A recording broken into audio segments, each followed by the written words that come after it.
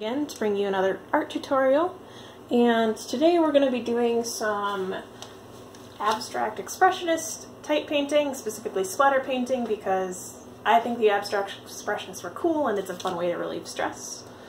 Like, I mean, you might know the name Jackson Pollock, but there's a whole bunch of artists, other artists like Helen Frankenthaler and wow, I'm blanking on the names. De Kooning, and a whole host of others who all did a lot of cool work. But to get down to setup, I am currently on my kitchen floor, and I've gone and laid out newspaper because things are going to get messy, and I would either suggest wearing grubby clothes or an apron at least. So then I've got my canvas, which is ready, and I've got paper towel. And then I just took a couple small cups, like if I had Dixie cups I would use that. And then I took some paint colors that I've got here that I went and mixed for that purpose. And let's get to business. I'm gonna start with the blue because there's the most of it. Because I've also, like, with the paint here, I put a bit of paint in here and then I thinned it down a bit, because that way it'll do that. And I flick the brush at the canvas.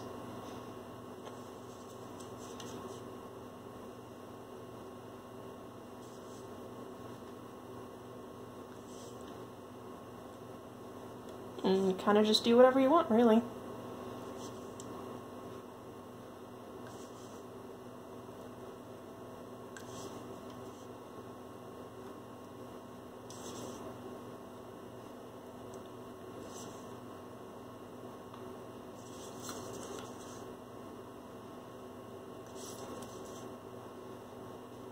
Like the other day I came across a cool article that I might post because I thought it was kind of neat. It was just talking about a bunch of female abstract expressionists, because I mean a lot of the dudes were famous and that's fine, but I think it's also a neat thing to post because it's Women's History Month, so give cool people recognition.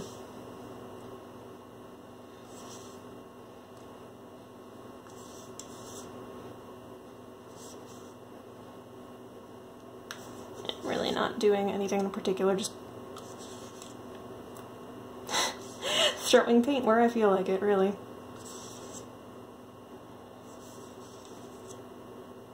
I remember in school, in an art class, like art history, talking about Jackson Pollock and like watching a video on his process where he had these massive canvases on the floor and he was just standing and throwing paint at it, and it was just interesting to watch.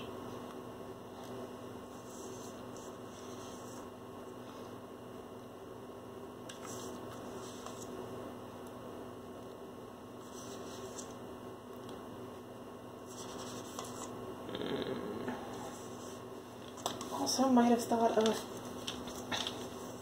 grabbing an old towel for like a knee pad. Otherwise, if the canvas was bigger, I'd probably just do the whole standing up thing.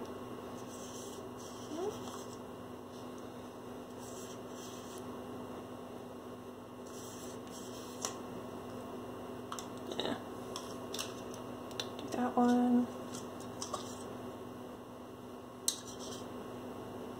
This brush is smaller. I kind of wish I had more larger size brushes because it definitely affects how the paint goes on.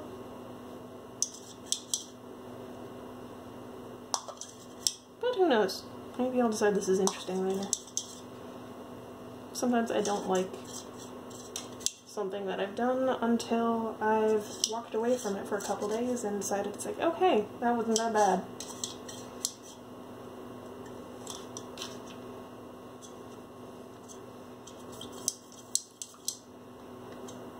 Woo!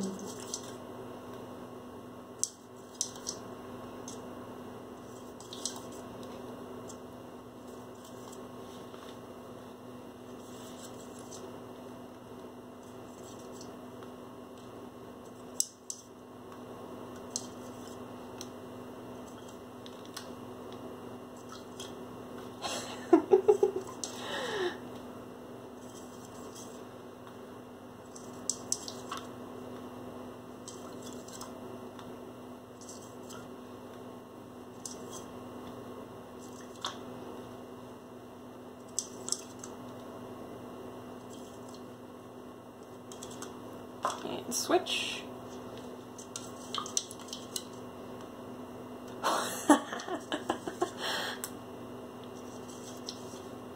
Okay, that one feels really good.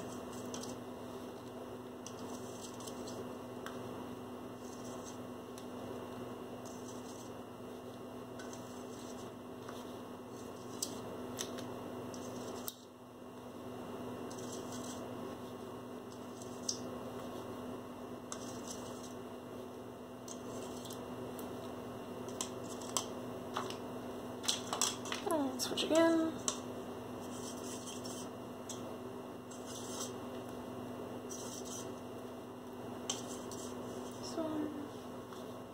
There we go. And you can also just play with how you fling that.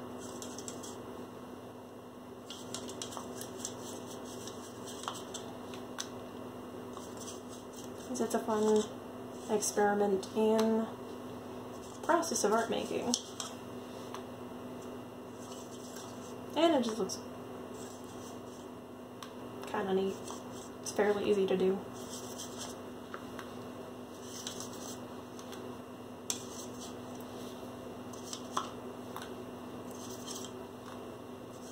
And yet, you can also put a lot of time into it.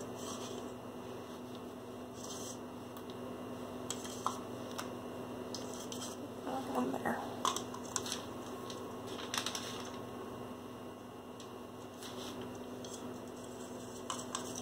With my bright green thing, teal.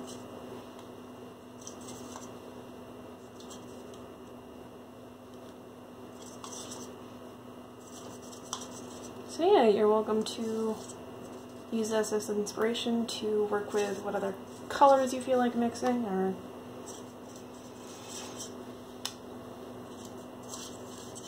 have fun going at it.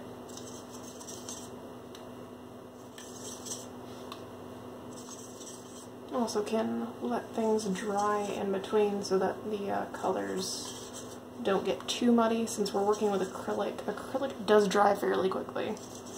So if you wanted to wait in between things drying so that it doesn't all muddy together, you could do that. Me, I don't care currently. This is just for fun. I don't care if it looks good right now. I'm just doing.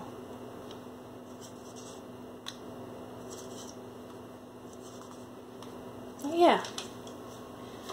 Here's your quick demo, and I hope you have a good day.